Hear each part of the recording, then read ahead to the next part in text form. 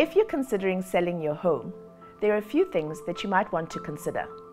The first is to make sure that your home is show day ready.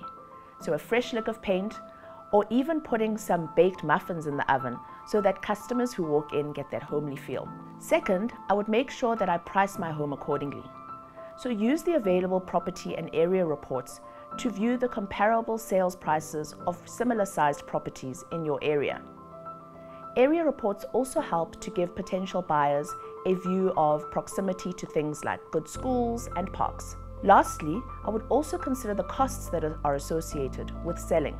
Selling can incur some costs if you have a bond over that existing property.